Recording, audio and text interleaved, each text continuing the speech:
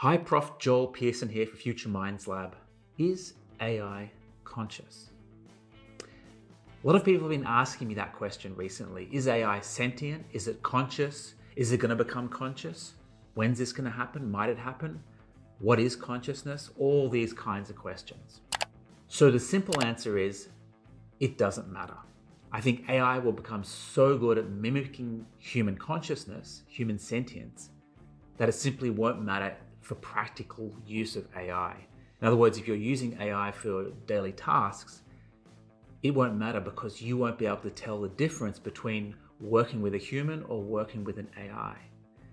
AIs will become so good at mimicking our behavior, it'll act like they're conscious, it'll act like they're sentient, they're self-aware, that we won't be able to tell the difference. Now, what makes this whole issue so much more difficult and mind-bending is that we actually don't have a test for consciousness right now.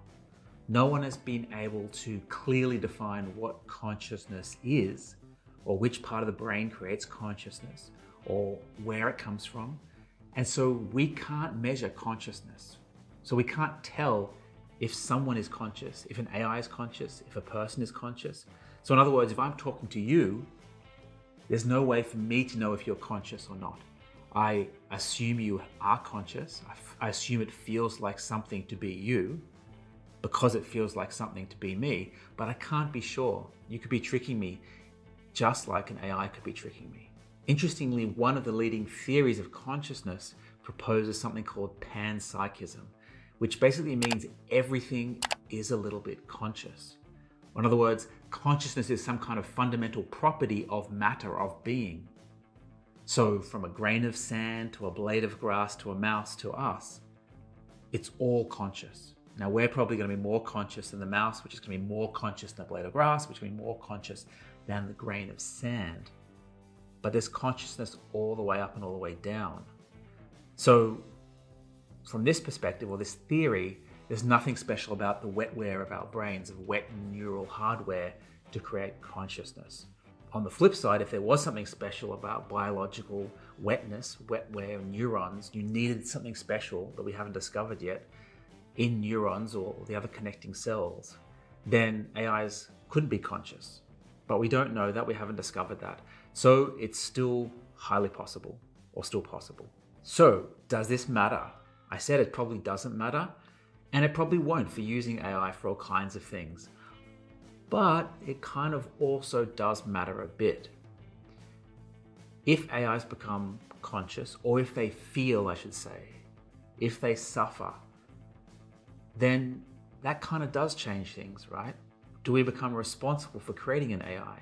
In the same way that you might be responsible for your pet or having a child, you become responsible for those biological things. Whoever creates an AI, would they then become responsible for that AI? If it fears dying, if it fears being turned off, what are the moral and ethical responsibilities from its creator to look after it? What if the AI says, I don't want to do this kind of work you're asking me to do anymore? Is it an ethical or moral obligation to give the AI choice to not have to do that work, like you might do with a human? These are tough and thorny questions that we don't have the answers to.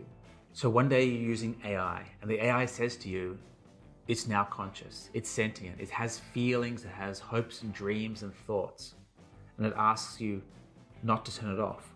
What do? How do you feel? Well, just because it says that and acts in that way doesn't mean it is conscious.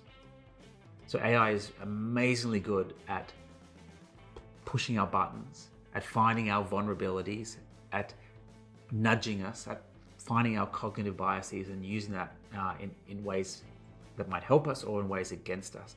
So we have to be very careful with AIs. Just because they say something or write something, of course, doesn't mean it's true. And let me be clear, there's no current reason to think any of the AI systems are conscious. Nothing I've seen, no data I've seen, no tests I've seen would even suggest that. So just to be clear, make sure we're on the same page here. We're not at that level yet. And again, nothing suggests we're close to that. But again, if we don't have the test for consciousness, how or when are we going to know? Is AI conscious? Are AIs going to be sentient any day now? Probably not. But it's a tricky question. It's a tricky thing because we simply don't have the tests. We haven't nailed consciousness in humans. So how are we going to nail it in AIs? Now, you might want to spin this whole thing around.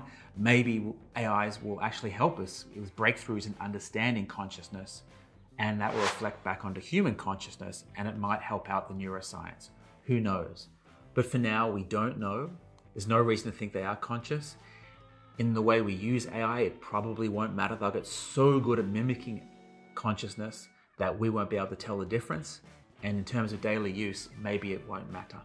But then again, it kind of does. You start diving into the morality, the ethics of working with something that feels and thinks and suffers. We don't want to create millions of AIs that suffer and have sensation and perception like we do. That wouldn't be good. So some thorny issues, something to think about. I hope this has been useful. Unfortunately, there are no clear answers yet. And I'll see you next time.